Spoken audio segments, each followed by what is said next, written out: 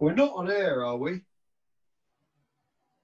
Good. Well, one hopes not. I didn't show the No, Bob, we're not.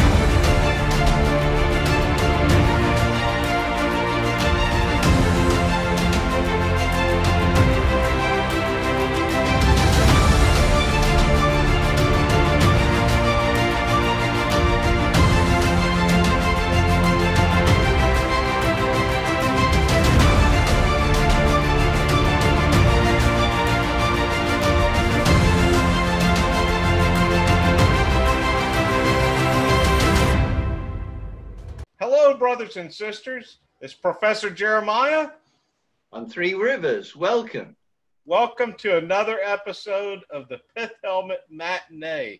And I believe today's guest is going to really be quite an honor for both of us to have, but I believe you will be surprised with today's guest.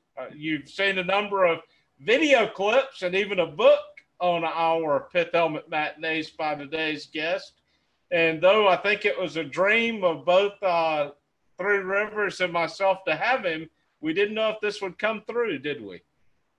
No, we didn't. But with the help of a good mutual friend of ours, Bob Gregory, he was very much the catalyst. But once the blue touch paper was lit, our guest had been so compliant and, very helpful. And we've had quite a lot of discussions in the meantime. Hey, what are you smoking there, Professor? Well, I've got my Tomasero Spinu, and loaded up in my bowl is some Country Estate. Oh, right. I have tried that because a friend of mine from Mississippi sent me a sample. Oh, I can't imagine who would do that. Now, for those who are wondering, you can't get Country Estate anymore, but in the tin, but the Sutliff Black Cordial or Z150 is the same blend. So, well, I'm smoking a Northern Briars Centenary pipe, which celebrated 60 years at the time. Numbered 1 to 60. This is 53. I'm smoking. Are you trying to get number one? No, I don't even know if it exists. Well, I probably, because this read the right way. I'm smoking Marlin Flake, and it's a beautiful tobacco. And this is back in the day, our guests used to smoke this, and it's dark Virginias, Cavendish, and Louisiana Perique, and the topping is whiskey and rum. Oh. And it is, oh yeah, and it is a lovely smoke, I've got to say. And I so enjoyed the Rattray's Wallace Flake as well. So I think another tin of this will be procured at some stage. Is that what you had with you in the field the other day when you had Molly out for a walk? Yeah, I've been smoking it constantly, a lot, well, side by side with Fusiliers Ration, which is an English blend, which was kindly sent to me by Dave Trailing the Woolly Mammoth. So thank you, David. Thoroughly enjoying it. But I've been smoking that in my Eldritch Three Rivers reading pipe. Oh yeah, that's a big bowl, isn't it? Oh yeah. And I have been reading while I've been using it. So I've been taking Molly out, coming back, and we're just doing our warming down session, and I've been lighting up then. So yeah, it's been good. So will we Commander McBragg with us today, Professor? Definitely. Let's see what the commander has for us today.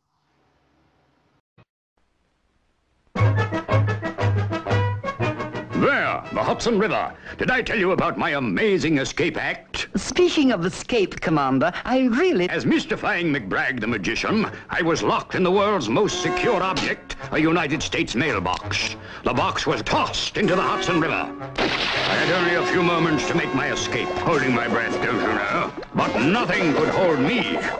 Quickly, I was out and greeted by wild applause and cheers.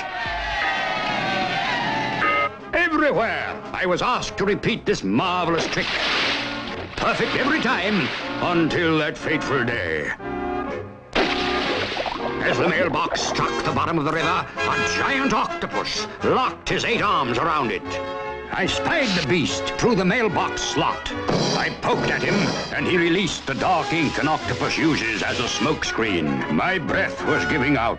Terrifying. What did you do? Realizing I was in a U.S. mailbox, I used the octopus ink to write a quick note of help. A postman spied the note and promptly dealt with the octopus.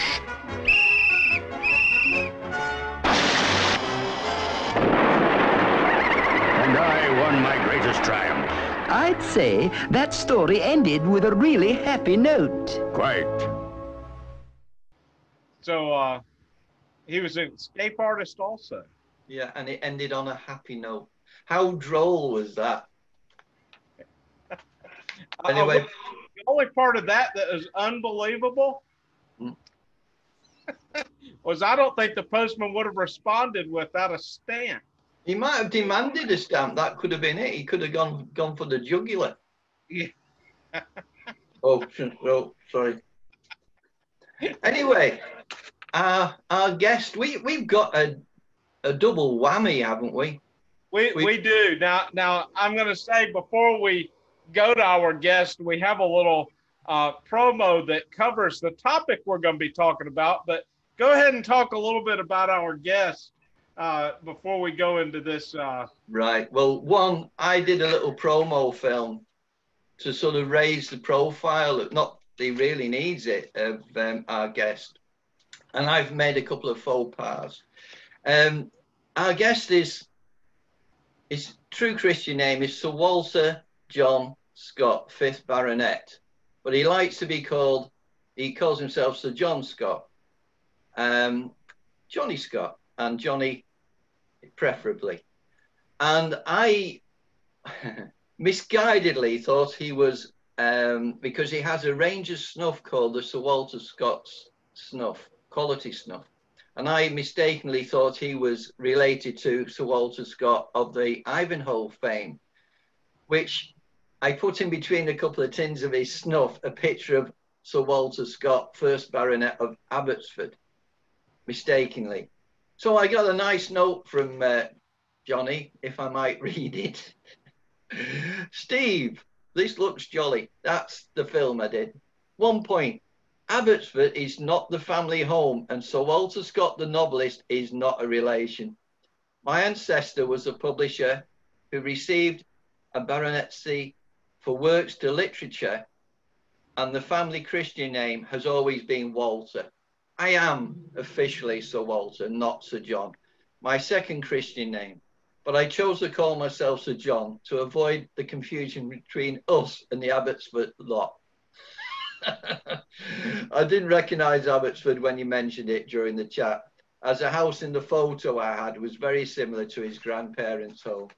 So forgive me, Sir John, but if Johnny Scott, he like me in his youth, used to enjoy Uncle Jack Hargreaves, and he agrees that Jack Hargreaves has been promoted on our matinee many times, was a crusader and ambassador for the countryside and conservation and the old countryside law, folklore. And Sir Johnny has taken on that mantle, and he did a series with the BBC, again championing the country ways.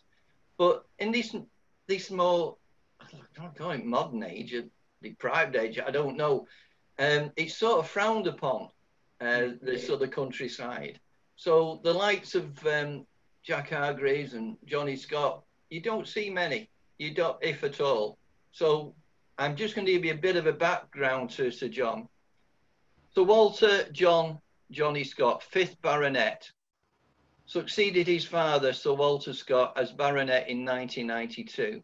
He is a natural historian, or historian of nature, broadcaster, columnist, countryside campaigner, and farmer. The information we got back in 2016, he held the following positions, so keep with me. Joint Master of the North Pennine Hunt, founder member of the Chumley Coursing Club, President of the Union of Country Sports Workers, President of the Gamekeepers Welfare Trust, President of the Tay Valley Wildfowlers Association, Vice President, the Heather Trust, Patron of the Sporting Lucas Terrier Association. You're seeing with his dog, that's Tug, and hopefully Tug will feature in our matinee. Patron of the Wildlife Art Trust, centenary patron of the British Association for Shooting and Conservation. I highlight the word conservation. Patron, the National Association of Beaters and Pickers Up, and board member of the European Squirrel Federation, I should say. So I hope that's cleared up a few things for me, if nobody else. When we were setting this up, Johnny said to me, Steve, I've never done Zoom before, anything like that. I said, don't worry, I'll talk you through it. So being in the UK, I'm on the telephone, he's going through on his computer. And we had this one glitch at the end where we had audio, but no picture. And we finally found out the reason for that was no camera. So we had to readily then get Johnny on his phone. So at this stage, we've got the phone going, that's fine, everything's running right, but obviously the battery on his phone is limited. So with all that in our way, we still found a success. We found a solution and we got through. And I thank him so much for his patience and perseverance. It's a bit like being talked down flying a Dakota, and I was in the conning tower, but he landed safely. So I hope everyone enjoys this. I'm going to. We are here going to show a little miniature documentary on snuff. And right. The reason why snuff, and I'm not a snuff partaker. I don't believe Three Rivers is a snuff partaker. No. But that's mostly what Sir John is involved in these days. And I thought this little mini documentary, which is a bit aged documentary, I thought that it would give people a little insight as to the topic that we're going to be covering today. Yeah. I know there's a number of people, when I go to Pipe Club in Birmingham, there's a number of people there who are snuff partakers. And I'll say this on my part. The reason whenever I've been offered a sample, I always turn it down by saying, I'm not going to take any because I'm afraid I would enjoy it. Yeah. And if you saw how much space of my desk is taken up with just my pipe smoking, I don't need another hobby. So if I was to enjoy the snuff, I would then want to collect snuff boxes. I would want to try different snuff blends. So for that reason, I've said no. Snuff. Certainly you'd be in fashion, for the habit, which recalls an era of Regency elegance and courtesy, is becoming the fashion fad of the 60s.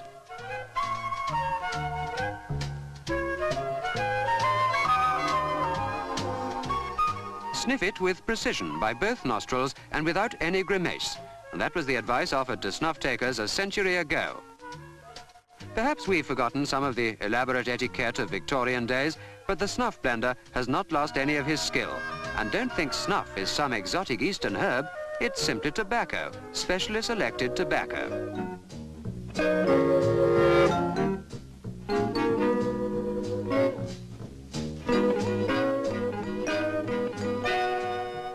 Some lingering traditions of the 18th century still remain. The snuff blender, the connoisseur who adds those tantalizing and alluring perfumes, jealously guards his secret recipes. Sometimes only the head of a snuff firm knows this secret, a secret which is passed on to the next generation. But there's one man who can prize information from unwilling lips, the customs officer, who keeps a check on the tobacco and oils which are used.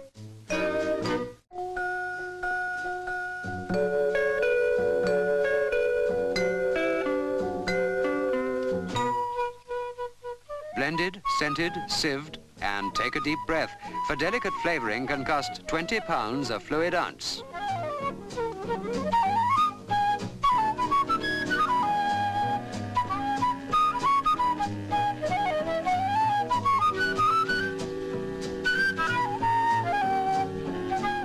Today's youth haven't turned their nose up at this strange ritual of yesterday's dandies. They've inherited a passion for snuff-taking, which has created a surprise boom for the quaint snuff shops which still offer a dignified service to the discerning customer.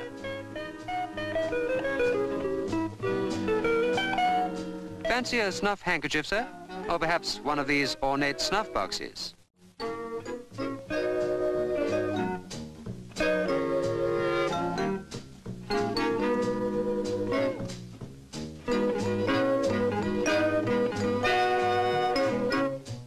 These relics belong to an age which lies buried in a history book. But don't think those dandies were the only people to appreciate the mysterious concoctions of the snuff blenders. It's a £4 million industry in Britain alone, and that's a figure which certainly can't be sneezed at.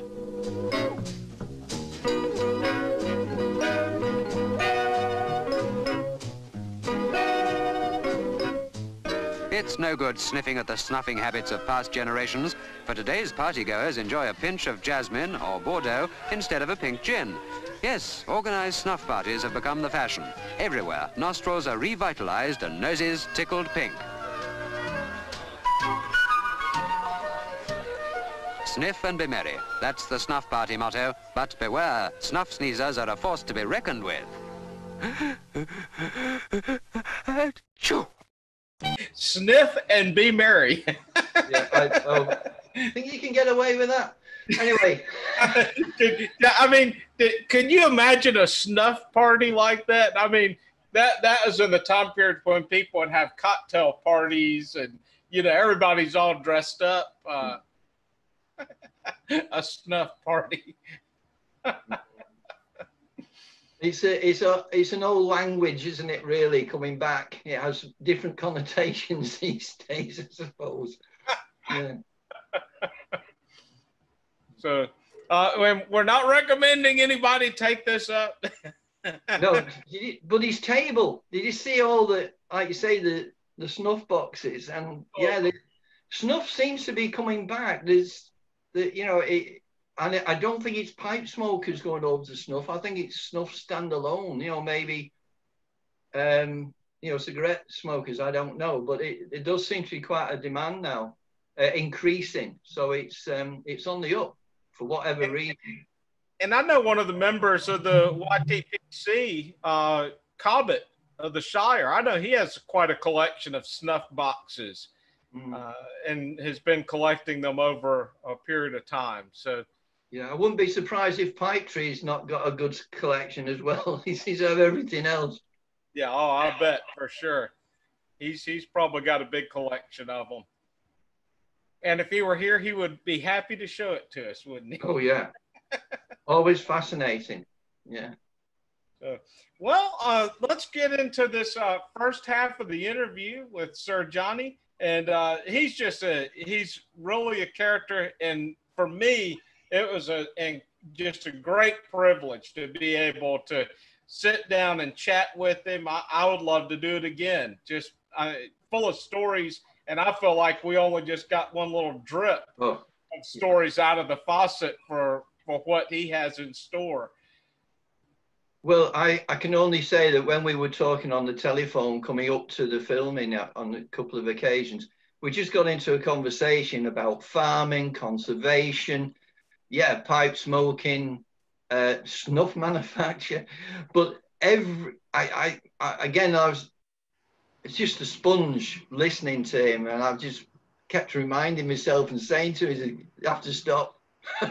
Keep your powder dry. This is all the quality what we're looking forward to hearing, or hopefully most people are going to look forward to hearing. I will say you may see a couple of edits in the video, and hopefully they're not too rough for people out there. I had to do a little bit of editing because there was some secrets that was being revealed. At times, some of our guests and visitor forgot that we were recording. Well, I think they were led astray because I think the chap who replaced the dancing girl said to me, "We're not recording, are we?" I went, "No." So there's a few trade secrets started flipping out there, and I said flipping. So yeah, I think I'll let you go on with it, Professor. Well, all right. Let's go into our interview here with Sir Johnny. Yeah. Welcome, Sir Johnny Scott. Johnny, thank you very much. I'm delighted to be here. Yeah, wonderful moment. I've got to say, so surreal. I'm in front of your historical home there. I don't know if you'd noticed. Oh yeah. Well, Abbotsford. Yeah. Your ancestral home. I'd like to think they still keep an apartment there for you, Johnny. No, unfortunately not. Oh. We have a word for those people, don't we, children? We do, yes. Yeah. I take it we're not allowed to use it on grown-up television.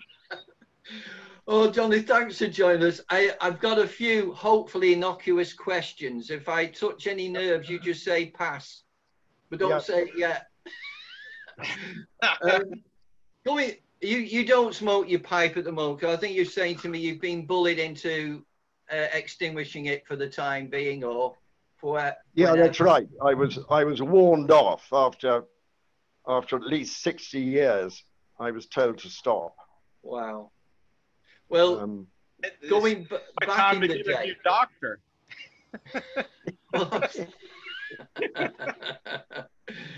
Good. So I wanted to ask you, what was your go-to brand back in the day? I started smoking Astley's 109. My father and grandfather always bought their tobacco and pipes from Astley's. And then I went from Astley's 109 to Players No Name, and from Players No Name to Benson and Hedges Original Virginia Flake. And then for the last 30 years, I suppose, I smoked Rattray's Marlin Flake. Well, that in itself is a good smoke, and it's still available today. As you say, it's no longer made in Scotland, is it? It's made by Kohlhaas and Klopp, I think they're called, in Germany. Klopp. Don't mention that name.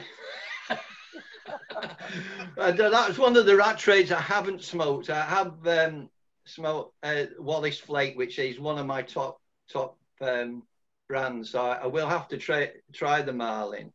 It's a dark, mature Virginia. Mm. It's got a topping of rum or whiskey, hasn't it? Rum or whiskey?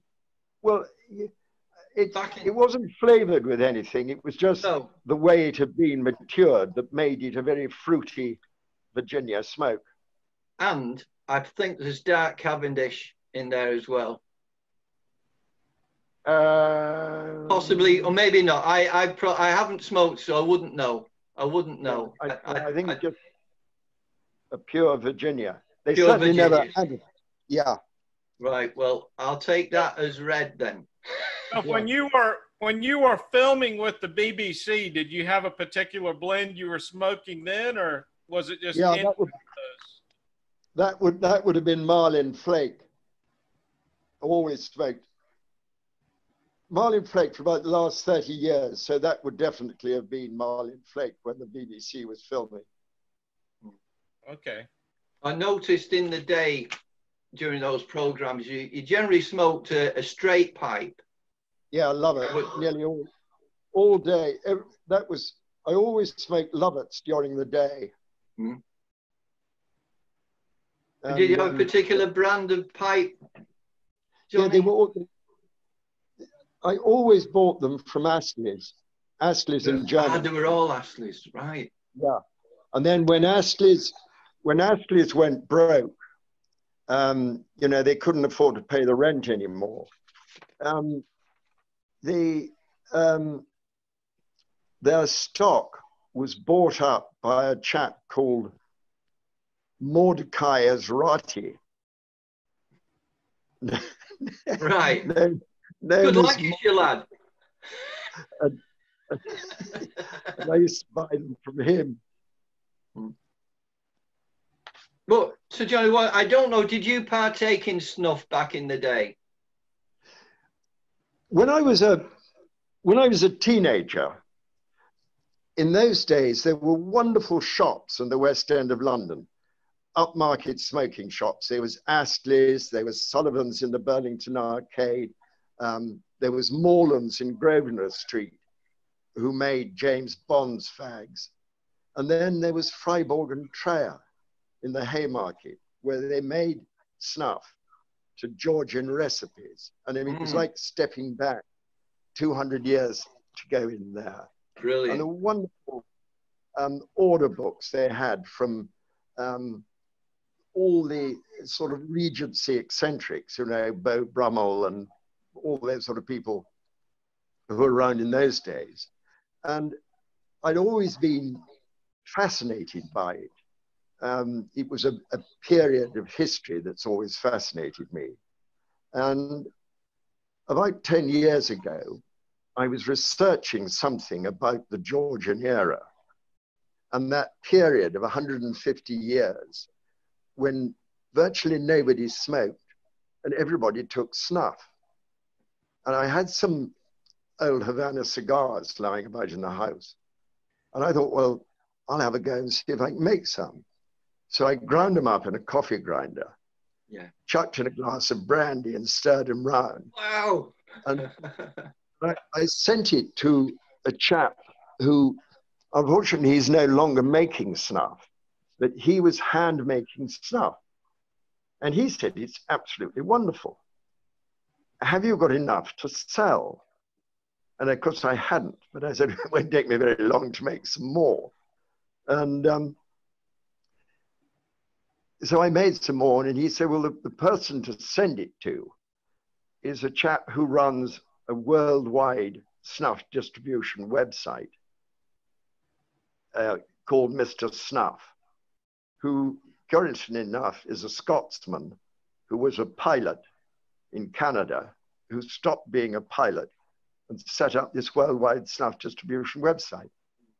And from my point of view, the fun of it is trying to emulate Georgian snuffs and working out who was at war with whom at the time and where they were sourcing tobacco from, what they were using to blend to make their snuffs, and what flavorings, if any, were available at the time. And so having started with one, I think I've now got about 16. 16, yeah. Yeah. Do you know, you've written, you're an author of many wonderful books, wonderful countryside books. Have you, and it's my ignorance, that I don't know if you've actually done one on snuff. No, I never have. Yeah, because that's part of history that will go by and people won't be able to recollect or research it probably. Yes, and that amazing period when thousands of snuff boxes were made. You know, wooden ones, silver ones, some made out of, believe it or not, potato skin. There was a type of snuff box made, it was called Brunswick ware, which was rather like making papier-mâché, but they were made with potato skins. And silver snuff boxes by the ton, because silver is a great conductor of heat. And as you know, they're worn in a pocket close to the body. And the idea was that the body would warm the snuff up and improve the flavors. Well, you 16 variants of snuff that you do, and two of your most popular. One is, and excuse if I'm not pronouncing this correctly, is it Roslane? Roslane? Yeah, there's an umlaut over the O. Roslin, it means little rose in Germany.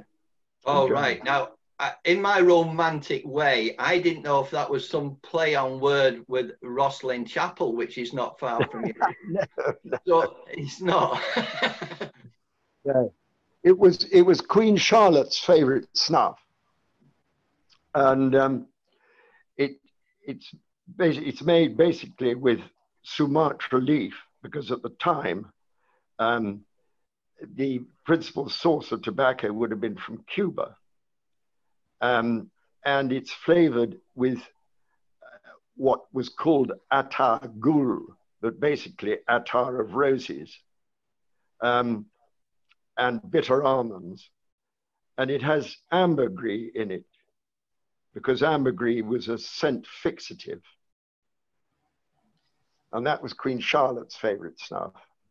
Johnny, what's that other, your top snuff? The other one, there's another very popular snuff, isn't there, in your range? Well, the first one that I made was, is called Crème de Figue. That's it. Roseline and Crème de Figue, and one or two of the other ones are moist snuffs. And Crème de Figue is a copy of Beau Brummell's favorite snuff, which was which he called Old Paris. But again, it's made with Sumatra leaf, and it's flavored with fig arak. Well, that was part of your initiative, really, with Beau Brummell, probably one of the people that sort of got you really interested in this, you were saying. And that's going well, is it, Johnny? Yes, I mean, yeah, it does. I mean, there are aficionados, they're mainly in America. Most of the stuff goes to America. Now, have you noticed an increase in sales, or is it pretty much plateaued, staying the same, or? No, it is quite interesting, because I think that I'm just assuming that the smoking ban came into America before it did in Britain. Or maybe for some unknown reason, the Americans kept their snuff culture where we lost it. When I was a child, there were a lot of people who took snuff.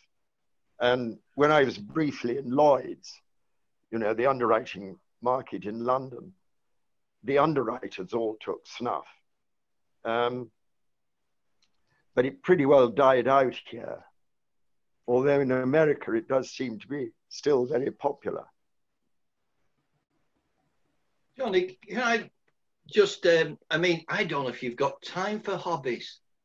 Other than producing I know it's a business, but I know you enjoy the snuff and it's a hobby there. Yeah. But are you still very active in the hunting, shooting, riding fraternity? Yes, I mean, obviously, I mean, I'm still actively involved in a lot of field sports organizations. And I still hunt and shoot and fish. And of course, before they banned it, I used to keep coursing greyhounds down in your part of the world. Yeah, Chumley. Yeah. Or Chumondley, as the natives from other parts may call it. Yeah, it's a lovely estate there. Lovely. Yeah. Back in the day when you did smoke your pipe, was there a particular favourite that you would pack that Rattray's Marlin flake with and go and sit in a comfy chair after a particularly nice meal? Well, if I was going to at night, if one is sort of sitting down with a book, I had a big old Hungarian. You know what I mean? A full bent, like an Paul. And I tended to pack that with a sort of Cavendish Oriental Virginia Latakia mix, like All right. The Dunhill 36. Is it? No, what was it? 965. Yeah. Yes. Dunhill 965, and Astley's did one called Number One. You know, because it got a big deep bowl and would last for ages. It was and the shape of it, you know, was tremendously comfortable because it would, when you were reading, it would rest on your chest. Yes. There's a mutual friend of ours called Wolfgang, funnily enough, in Germany. He has one that has a lanyard, goes round his neck to hold it there, and he calls it his Big Bertha. I should love to, watches this. I would love to have had one of those really long stemmed meerschaum pipes that you see sometimes.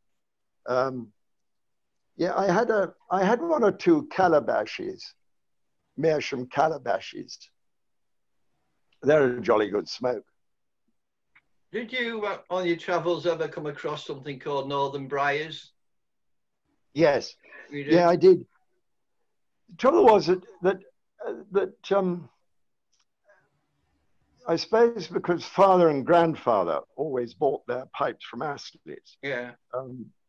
And as far as they were concerned, you know, that was the only place that you got pipes from. So I tended to follow. How old were you when you started smoking a pipe? I would think about 16, Professor. It made me feel very manly. Okay, I was going to say, what took you in that direction? Well, again, my father. But when it came to cigarettes in those days, you will have heard of Sullivan's cigarettes. I was 17 when I started getting into the pipe. I beat you by a year. Yes, well, I'm still a couple of years behind you overall. I tell you a thing I did, which got nothing to do with pipes or snuff, but I did go out to Havana a few years ago. And that is something I would recommend anybody who's got an interest in smoking to do, to actually smoke Havana cigars in the place they're made. And of course, at a fraction of the price is just glorious. Talking of days gone by, we have a mutual friend, don't we? I think he was involved with the beginnings or some of your snuff making, Sir Robert Bob Kendall. Gregory. Yeah. Yeah, Bob's absolutely wonderful. You see, and I used to buy the tobacco from him. And Samuel Gavitt's snuff emporium was just, I mean, it was like going into a museum. They'd got machinery there. They'd got a gigantic pestle that I think they bought in about 1720. And it had originally been used for making gunpowder. Yeah. Oh, wow. Yeah. It's a colossal thing. I mean, it's as big as this, bigger than this office of mine here that I'm talking in. A wonderful chap, Bob. And Rob Graham, who is now at Wilson's. Rob Young, rather. Who's at... It's a shame that in the BBC didn't ever have you kind of go through the pipe smoking tobacco community. Was that ever kicked around by any chance in Clarissa and the Countryman? No, it never did. I mean, of course, none of them smoked, as you can imagine. At least not tobacco, anyway.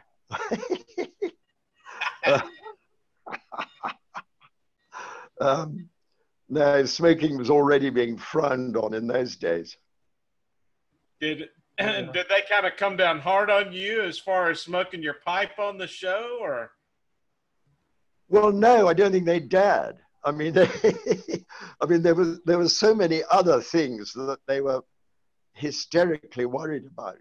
You know, bearing in mind that the BBC had absolutely no intention whatsoever in making programs that were sympathetic to field sports. Yeah. I'm sure the fox hunt was a real touchy show. It was, yes. It was. Although you know, every time we got a BBC crew, you know, they would look at me with absolute revulsion, as if they expected me to pull a live rabbit out of my pocket and start eating it. But by the end of the week's filming, not just because of Clarissa and I, but because of the gamekeepers and the river bailiffs and the hunt servants and the country people who were good enough to be contributors to the programs. The extraordinary thing about it is that they were all coming round and saying, you know, I can remember my grandfather kept ferrets, and, you know, or I had an uncle that used to shoot pigeons. I mean, the sad thing about the situation we're in today is that if you scratch a townie, you'll find a countryman underneath. Oh, Johnny, in my book it says that. I can't get the dancing girls. But why not? I've tried to get a substitute. They promised me a substitute, Johnny, but I don't know what it is, but we'll see. Are we still unlocked, Professor? No, yeah, we're fine.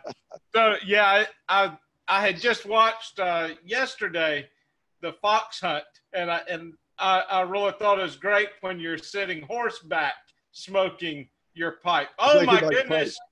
I'm glad the dancing girls are dressed because... Robert, good to see you, sir. A little bit of a surprise there, Johnny. It is, yeah. I always, you know, that fox hunting scene, Clarissa had never been on a horse before, I don't think. And whilst we were making the program on all the people who were involved in putting somebody on a horse for a day's hunting, the breeches makers, the boot makers, the hunter breeders, you name it. And the BBC kept saying, you know, has Clarissa ever ridden? Because there's a serious health and safety issue here. And I said, well, as far as I know, she hasn't. And they said, for goodness sake, can you not give us some riding lessons? And she absolutely refused to. Wow. By the time we got to making the actual hunting scene, the BBC, they even went so far as getting a body double in case they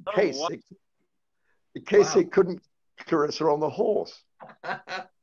And on the actual day, she came out all dressed up, and there was the mounted field there and the hounds, and everybody was ready to go. It was just a matter of getting Clarissa onto this horse that had specially been selected as being a Clydesdale cross, so enormous, and to carry the weight and be absolutely bomb-proof. And she said nobody was to touch her except me, and the cameras weren't to be on. And so I got a leg into the stirrup, and then I got underneath and started to heave upwards. And I heaved and heaved and heaved, almost got her into the saddle when she started to come back down again. And she settled on my hat as though this immense weight pressing down on me, and these vast buttocks overflowing my head and face. And there I was, all alone in the darkness, when I heard the terrierman, who was a great mate of mine called Bob Gibson. I distinctly heard Bob say to a friend of his, you know, if breeches material gives, it'll be a digging out job. Which terrier people will know, digging out. I don't know who was more surprised at that moment, Clarissa or the horse, when she found herself airborne. They were great series, Johnny. Great series.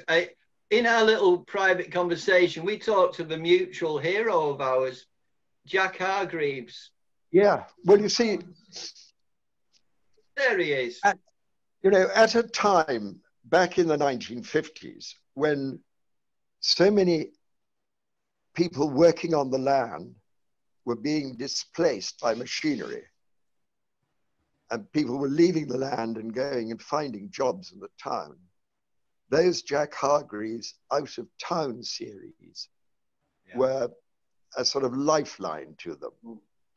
And the ethos of the programs was in that dreadful little jingle that went with it. You know, the song that went. Yeah. Well, I'm not going to do it because it'll be stuck in my mind, but the ethos was that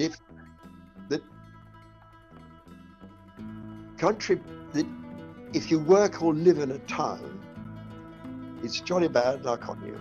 But if you take the trouble to come out of town, the paradise that country people have is available to everybody.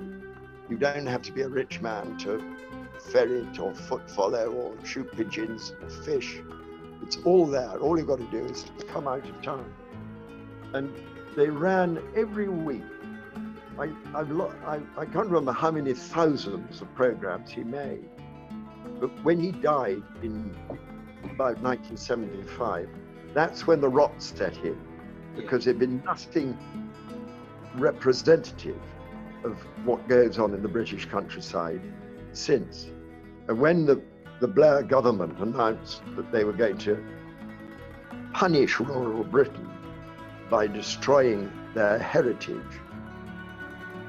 I thought to myself, well, if only we could get something like the Jack Hargreaves programs on the telly, it might turn the tide a bit. And if you don't know somebody in television, you'll never have a chance to get an idea across to anybody. And Clarissa, of course, I knew when she made those terribly famous Two Fat Ladies cookery programs. Johnny, amazing. I was going to say, can I take you back just a little bit? Because I know we couldn't get the dancing girls, but Bob's joined us. And, Bob, hello! Johnny, can you see him, Johnny? Johnny's doing it on his... Bob there. Yeah. I take the knee to you, sir. I take the knee. Yeah. I was How going are you, to sir? take you both Nice to back see you. to Johnny and his stuff. What a lovely surprise that was. I'm disappointed he's not wearing the ermine. How are you? How are you? I'm all right. How are you? Oh, I'm very happy and very poor. You know, I'm just a commoner. Don't forget, I'm just a commoner. and you've got an empty glass too, I can see. Well, it's no good asking. Oh, I've got an empty bloody whiskey bottle as well. Oh Lord, that's a shame. Times are so hard. I've got two. Oh, I've got a clean hanky here somewhere. Can I take you two gentlemen back to the day when you had your coffee grinder, Johnny? And I think young Robert at the time was coming up to see you at the farm. Was he? You thought he was the England? No, I never got the invitation. There were too many sheep. You couldn't get past it. You had to join the queue, Bob. Couldn't find a pair of wellies big enough. Hi, Professor. How are you? Hey, very good. Very good. Good to have you with us. Oh, Robert, thanks for joining us, because I know you've got guests today, haven't you? I often have a chuckle about the food grinders and poor Lady Mary with her errant husband. Professor, this reminds me. This reminds me of the old Samuel Gower snuff mill. So, a wonderful first part of the interview. The dancing girls didn't quite look as I had expected. Not quite, did they? They would have been more clean shaven, I'm sure. More of, I'm probably not quite as entertaining as Sir Bob. You know, in my youth growing up, one of my heroes, as you know, and many people that I know, pipe smokers, was Jack Hargreaves. A luncheon at the Savoy Hotel to select the Pipe Man of the Year from some of Britain's best-known pipe-smoking celebrities. And the winner, Jack Hargreaves, television's countryside expert, who received a silver briar pipe trophy engraved with the names of past winners. Another reward for his success, a presentation set of pipes, enough to keep him going for his year of office. Jack, who's been placed in the contest for the last 2 years, didn't seem at all puffed out by his victory. And it was also a hero of Sir Johnny. And I was saying, he's taken over that mantle. And then BBC, we're going to do more, then it all got kicked to one side. I think there might be a story that probably enhances that situation. Well, so there's been nobody really to crusade for the conservation and countryside. And as Sir Johnny says, get into the countryside, breathe it, meet the people, see what's going on there. And when you enjoy the countryside, it's not there by accident. It's been produced by farming. It's been produced in conservation. We talk about shooting and pheasants and partridge. And yeah, the environment that's created there for those birds, for that quarry, there's so many beneficiaries to it in wildlife, like songbirds and such, that we wouldn't have today. Skylarks, because the predators, the magpies, the corvids, the fox, they would have destroyed them completely. Now, having said that, gamekeepers don't go out to destroy the predators. They keep them to a manageable level. Well, we even have, and due to controversy, I won't go into the whole aspect of it because it still seems very controversial, but we have cases where there are animals that when hunting was made illegal or banned on that particular animal, over the years, that animal actually almost starved itself out. And when this was in Africa, as I say, it's very controversial, so I won't wade too far into those waters. But when those animals were dropping dead, the country that they were dying in made it illegal to even take pictures of these animals starving to death. And so for that reason, it's still kept very hush-hush. But with hunters previously going in and thinning the herd, it preserved that animal. And then when they outlawed hunting for that particular species, they wiped themselves out because there wasn't enough food in the region any longer to sustain the animals. So again, conservation, protecting a species, hunters, you think, Teddy Roosevelt, Theodore Roosevelt was a big conservationist, set aside, large portions of America for people to enjoy, for the animals to be preserved in, but he was a hunter. And many hunters at that time period are the ones who we can thank today for having preserved so much of the wildlife for us. And if people can just understand or have an open mind, if you like, as to how this works, and there's such people as vegans, isn't there? They don't have anything that's attached, eat anything that's attached to an animal. It's got a face, whatever, and I respect that entirely. But even they, unbeknowingly, are probably wearing leather shoes, leather belts. There is a byproduct that's gone into the system somewhere. But, conservation is about, looking after things and the resources. And I just want people to have an open mind. If you look at the regular diet of people, the chickens and bacon and beef, there's no chance of those things. They're bred to die. But with the countryside, the birds, etc., the grouse in particular, that you can't falsely breed these things. You can give them an environment to live in and breed, but you can't breed them. But that environment, even with the heather, the gamekeepers will burn the heathers off on the hillside in squares. So there's there's a managed fire gap there each time. And some of these places have been shut down for shooting and now just gone to rack and ruin. And when they have fires, they go on for months. But the thing is, when you go shooting, it's a sport. So, by that, the actual target species has a chance to get away, you know, and live another day. It's not going to go into and get a bolt through its head and that's it. Well, that's one thing in this Clarissa and the Countryman, where they're going fox hunting.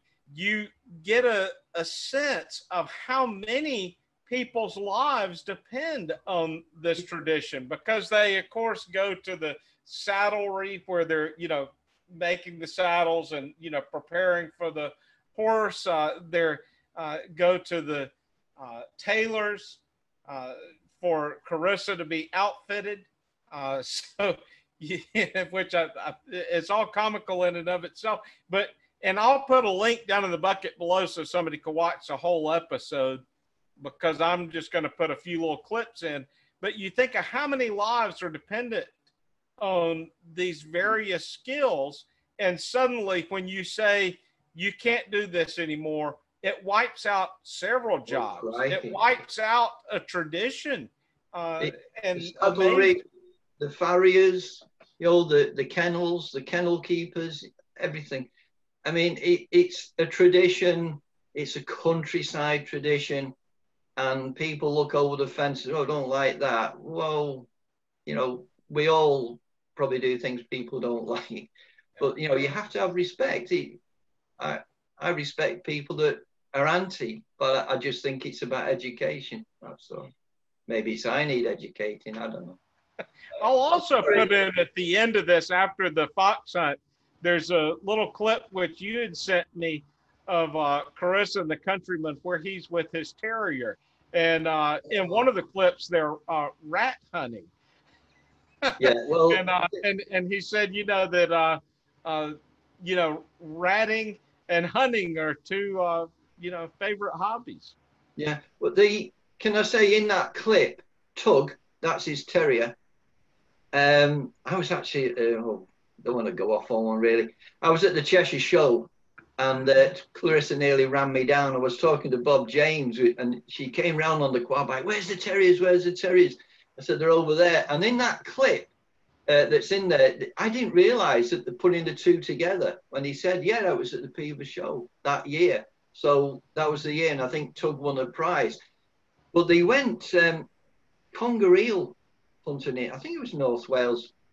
And the chap there had a big pole, and he had a spaniel. And he said, when the tide goes out, you know, the conger eels are sort of hiding around here. He couldn't find any. And this is an experienced guy. Tug went off, sniffed underneath into the holes and that, like a terrier does, you know, in the earth, but these are in rocks. And he whipped out a couple of conger eels, which they had cooked up and ate on the beach that day. He was a tremendous dog, a wonderful dog. I think probably a dog of a lifetime for this. When I saw the dog, he looked very similar to a terrier that my uncle had, and that terrier's name was Ralph. Ralph. Ralph. And but the terrier looked very similar to old Ralph. I just saw a picture at my parents the other day of a very young professor with Ralph at my grandmother's house. But you know, terriers sometimes are underrated here in the States, but they make excellent dogs. You just, as with any canine, you have to give them the room to exercise and to fill that purpose in life. That's it. They're all designed for a purpose, and they're a great ratter, a terrier, rabbits, whatever, that kind of thing. In fact, let's get on with the show here. I know you and I could talk for a long time, so it's been a little while since we visited. So let's check out this fox hunt and the terrier as well. Ready for your day's hunting tomorrow? Oh, Johnny, so exciting. He'll be all right. He's looking very well, isn't he? He's looking very well, yes. Doesn't know what he's got in store for him. Well, no, that's true. The horses are on the way. We're on the way. Yeah. Yeah. And tomorrow you're going to have the most wonderful day. Well, I hope so. Yeah. Isn't it marvellous that hunting started again? You want to put all the energy back in. Yeah, it's got a right buzz back into the countryside again.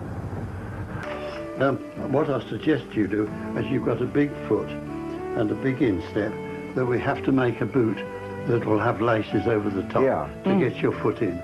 So how long have you been here, Mr. Burton? We've been here in this village making boots since 1967, but previous to that we were in Northampton.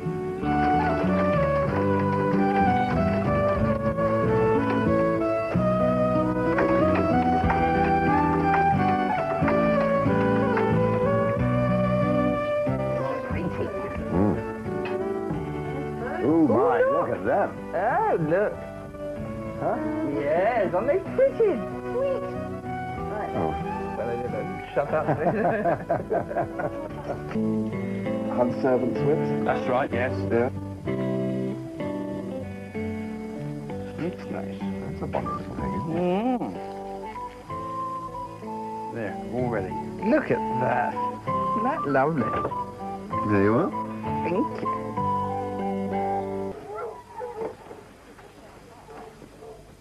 Handy, isn't it? Mr. Ripley's Finest. superb coat. Yes, good aim, Mr. Ripley. Look at that. Isn't that nice?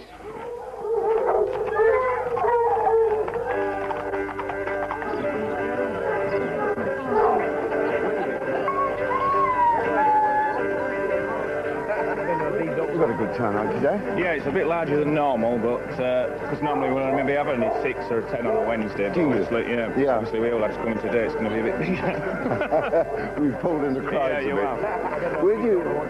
Where does the hunt get its funds from? Well, we're run by a committee which does a lot of social evenings, social nights, which you're probably coming to on tonight, singing and such like domino drives. Everybody keeps coming up with another idea, a quiz or something like that, and then we'll, you know, it maybe raises 50, 60, £100 each little thing we do, but it's amazing how it amounts up, you know.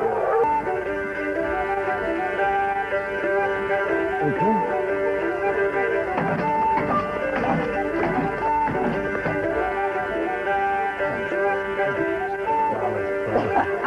Absolutely marvellous. All right, Andrew? Right, we'll get ready and get the hounds out and away we go.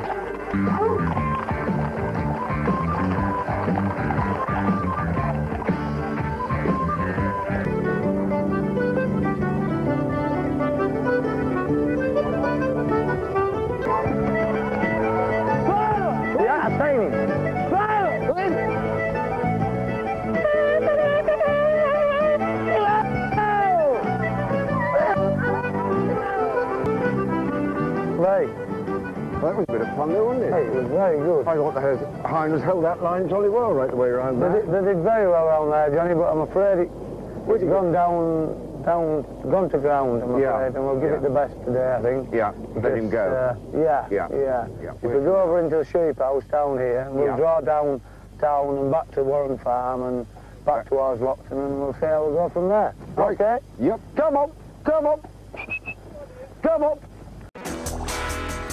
We could jack this up, but it's too dangerous for terriers, isn't it?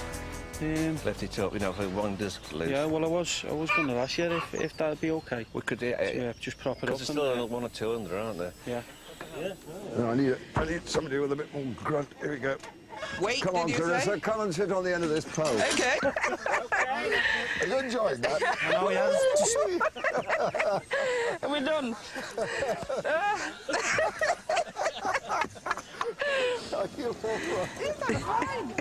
Where is he?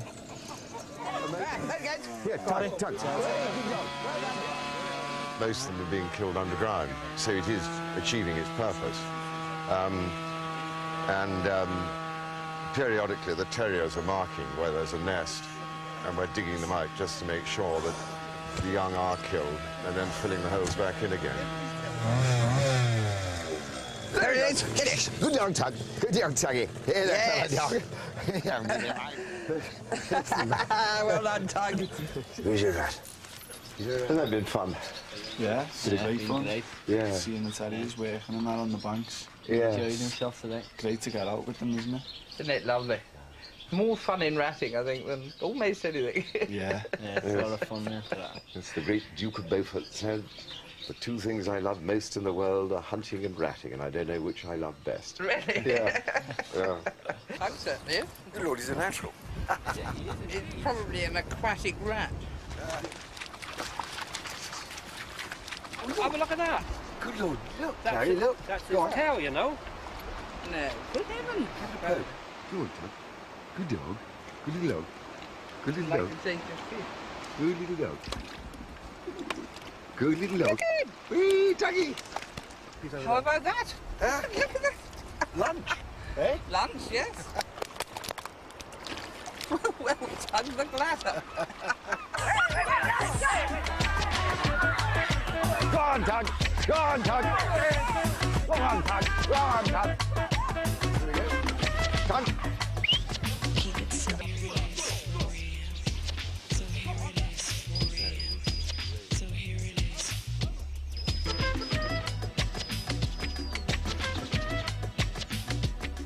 Class 9, Tug, come on. smooth-coated Jack Russell type dog. How old is he? 6. Yep.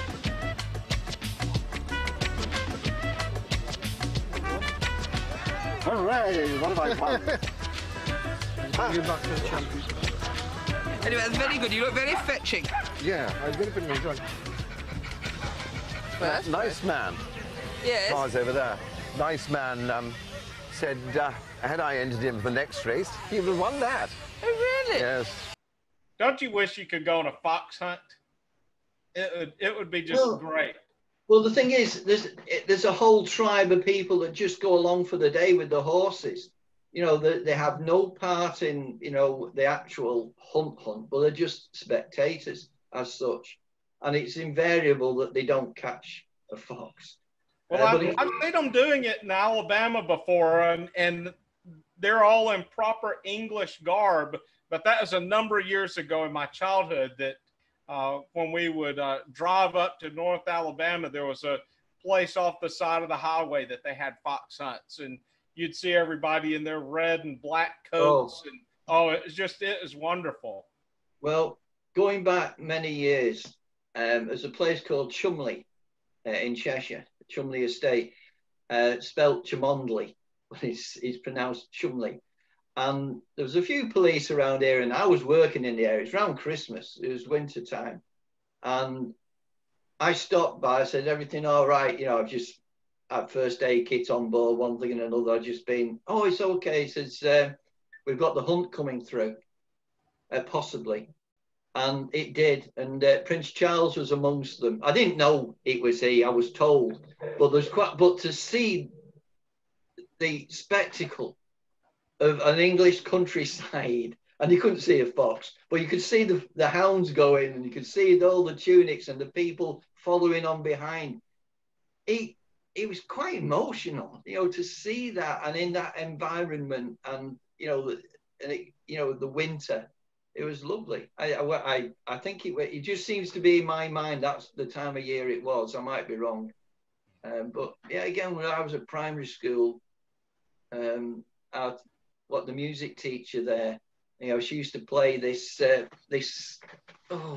song, you know, to the kids, and we all used to sing it, and it was about fox hunting. Do you ken John Peel? So there you go. Do you ken John? Are you about to break into song for us? I couldn't remember the words. It was something like, "Do you ken John Peel at the break of the day? Do you ken John Peel? With his fox and his hounds in the morning." It was 64 years ago. But there you go. I may have to put some dancing girls in with you singing. Oh, yeah, that'll be the day. Oh, in fact, that's a cue for another song, I think. Well, brothers and sisters, I know we've had a bit of an interview here, and the second part is with Bob Gregory with us most of the time. I hope you're able to tune in for that as well. You will not be disappointed. And Bob has a few stories of his snuff making days as well. So it's a wonderful time of visiting. And it's kind of like you're just joining into an inner little private discussion almost, the way that the second part Oh, of yeah. the interview goes. I think we were spectators at that stage. Two things, if I may, Professor. One, I hope I haven't upset anybody. I have total respect for everybody's point of view. It's just that I can see the benefits of, you know, country sports and conservation. And yes, if watching part 2, you will be able to witness the editing skills on the bleeper of the professor. You have to guess the words, children. Well, I think there's just one word that's consistently bleeped out. You can maybe figure it out. Is that me? All right, brothers and sisters. Well, glad you could join us for this edition of the Pith Helmet Matinee, and be sure to join us next week. Yeah. Take care, everyone. God bless.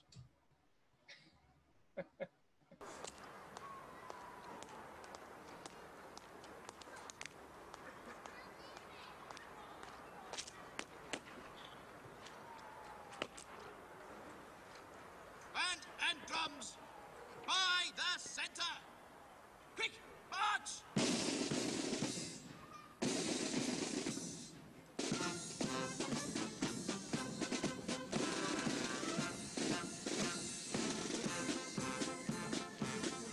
Jump hill at the break of the day, you can jump hill. With his fox and his hounds in the morning. Jump hill at the break of the day, you can jump hill. With his fox and his hounds in the morning. Jump hill at the break of the day, you can jump hill. With his fox and his hounds in the morning. So I don't think that's an issue. I think that's just going to enhance it. I think that's brilliant. Wahoo!